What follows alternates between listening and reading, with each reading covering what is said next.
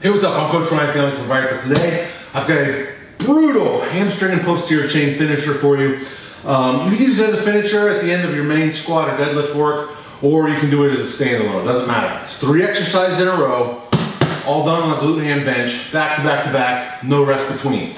The way you improve on this over time, you could add weight to it by holding weight under your chin, but I much prefer to add reps to the whole series over time.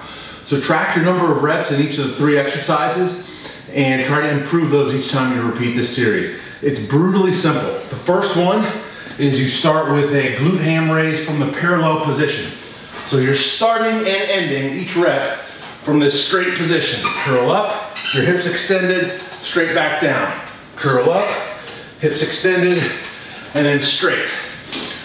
Once you hit failure there, you can't do any more there, then you're gonna do glute ham raises with a back extension to start. So you're gonna get a little bit of momentum from the back extension to carry you through a few more glute ham raises. So that's gonna look like this. Starting in the down position, curl up, keep the hips extended until you're parallel and then let them hinge. Hips extended until you're parallel and then hinge down. And like so. Do that until failure. And then finally, when you can't do any more of those, just do regular straight leg back extensions to failure. Coming up to parallel, back down, up to parallel, back down. Squeezing your glutes and your hamstrings. Get a nice pause in that top position.